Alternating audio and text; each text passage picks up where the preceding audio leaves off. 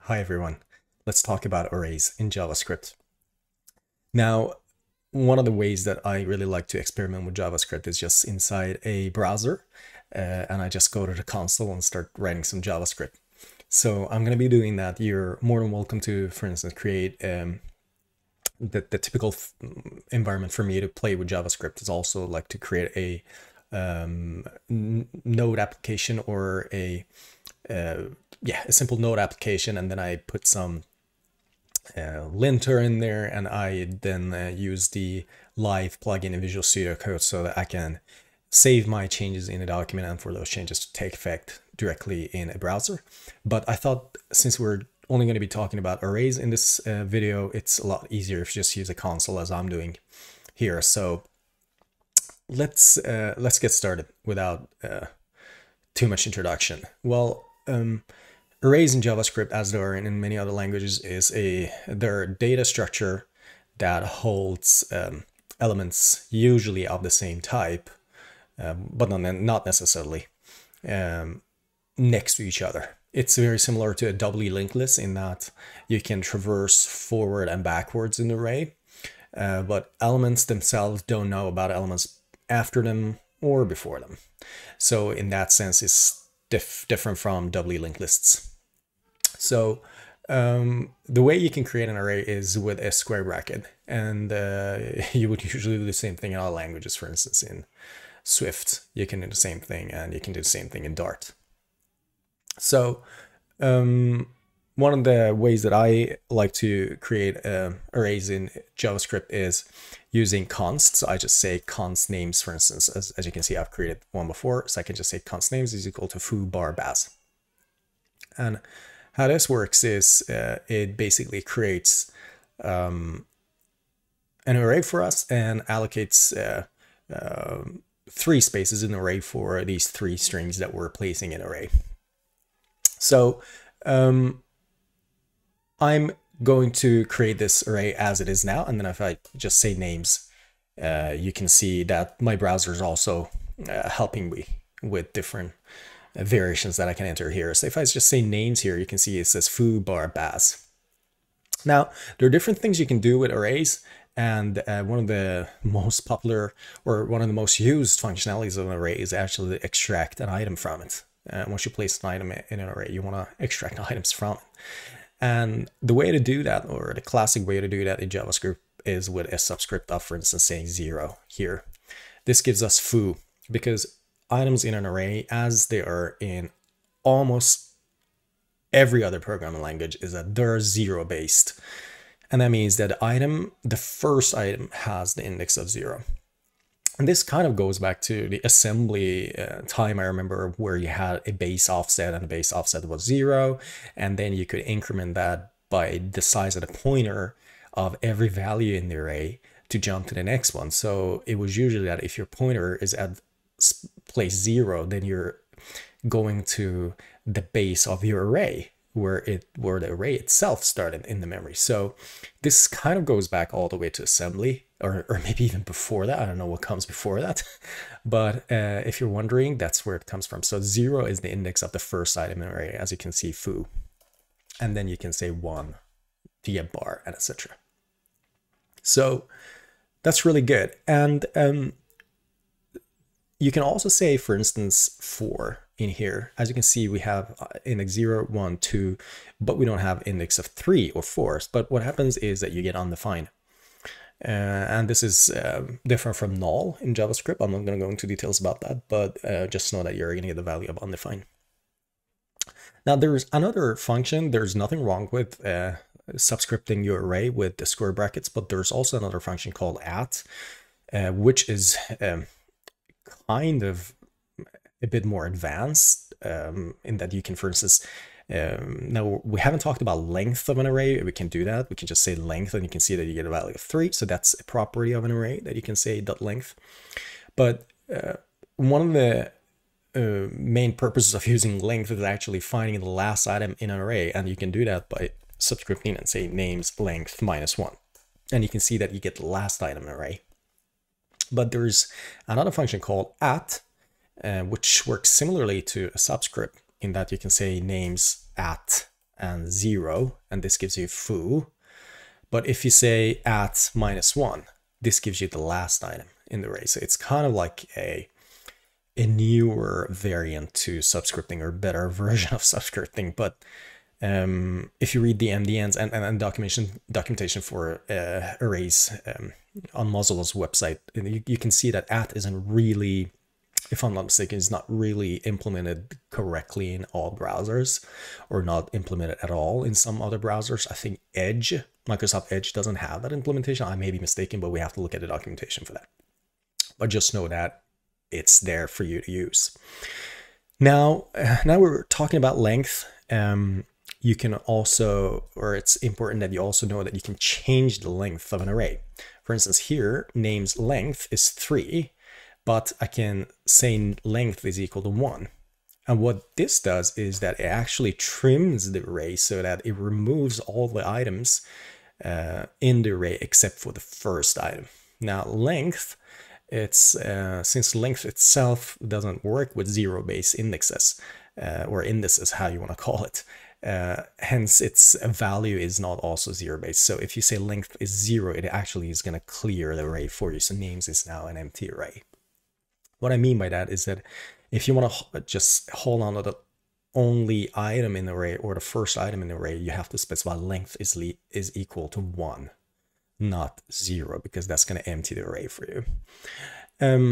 Since you can trim the array by reducing the length of the array, you can also increase the size of your array by increasing its length. So for instance, if we go to our main example of saying foo bar baz, I took this example. As you can see here, foo bar baz, I can also say length is equal to 10. Now this is going to create an empty instance in our array. As you can see, it's beautifully explained here. 7 times it says x7. So if I say names 4, then we're going to get undefined in there.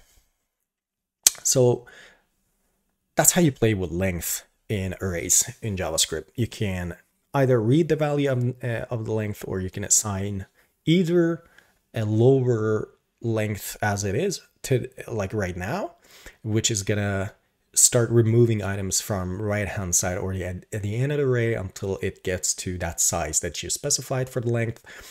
Or if you specify a length that's more than the current length of the array, it's gonna create undefined items or empty spaces in the array until the array is the size that you specified for the assignment to the length property. Now, one of my favorite other functions that's available for arrays is ForEach, and you can see this as a function. And the way you use ForEach is there's 3 different signatures that you can specify for the ForEach argument, which is this callback. And callbacks are very common to use in JavaScript. When a function does something and it doesn't know what to do with it, you can either return that value, or you can actually call a callback for you with the value that the function is producing. And ForEach is one of those functions. And not surprisingly, ForEach works pretty much the same way in every language that has functional capabilities, just like JavaScript.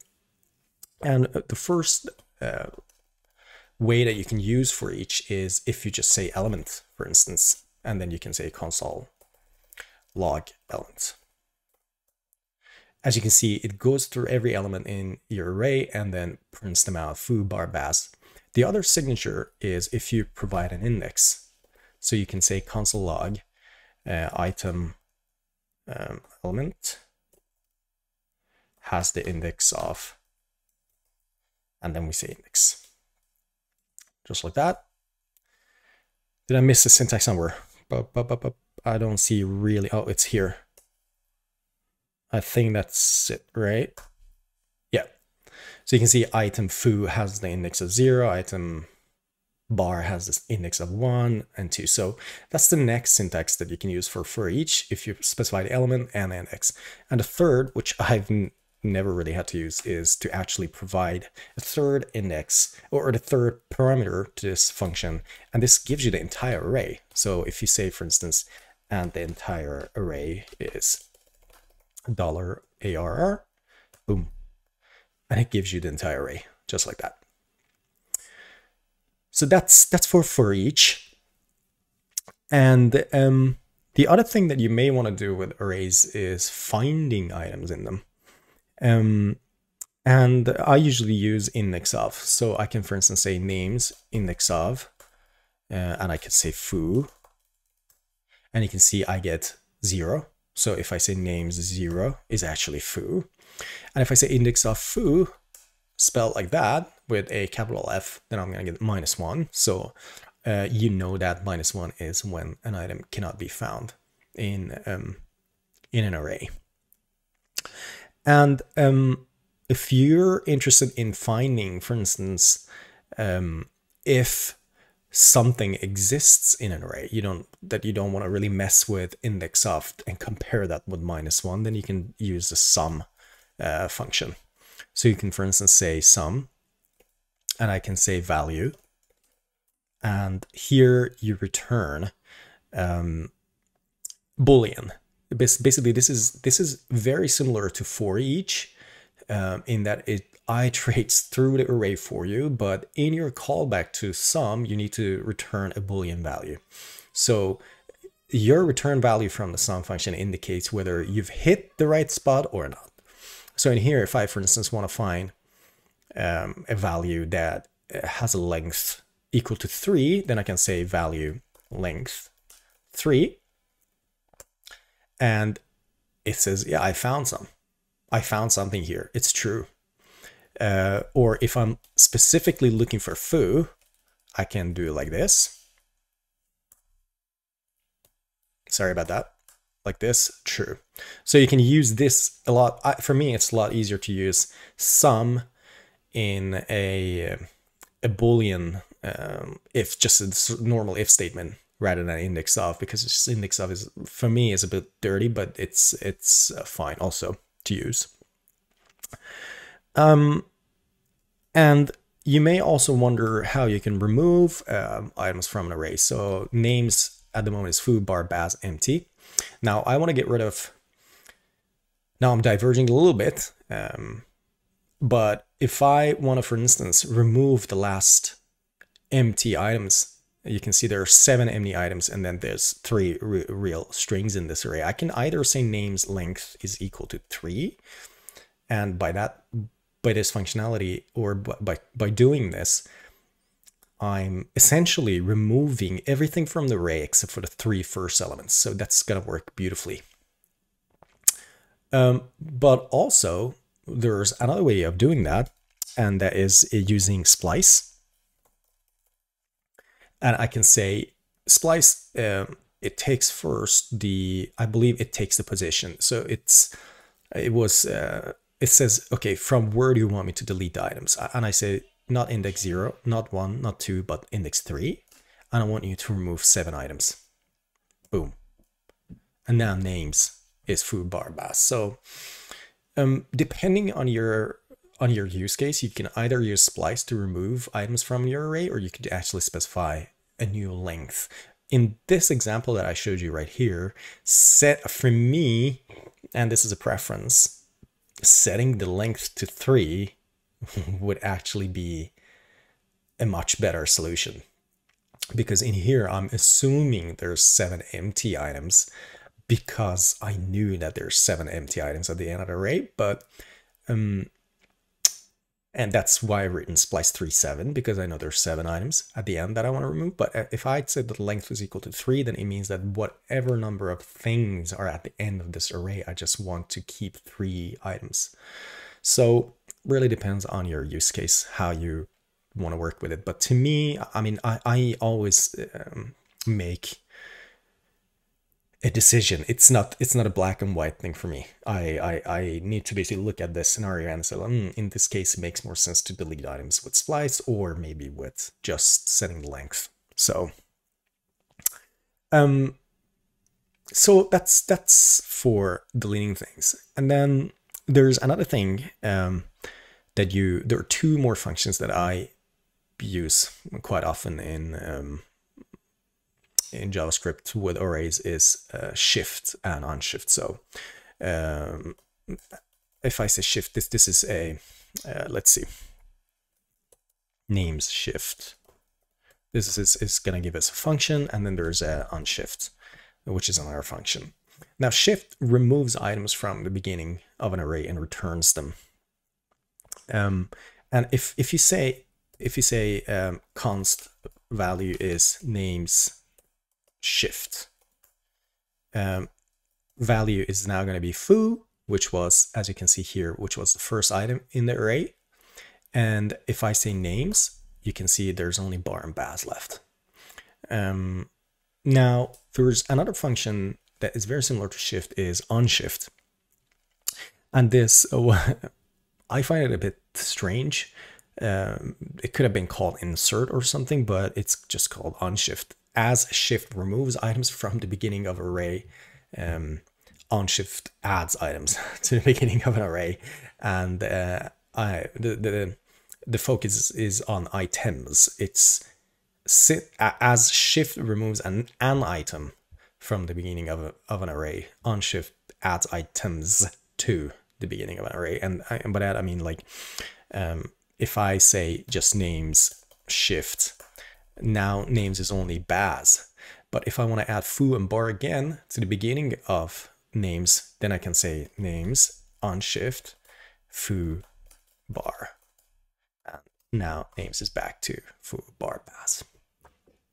Now, there's lots more that you can do with arrays, but my recommendation is always to read the documentation, learn from some examples. Stack Overflow is a good resource, but most importantly, play with arrays yourself.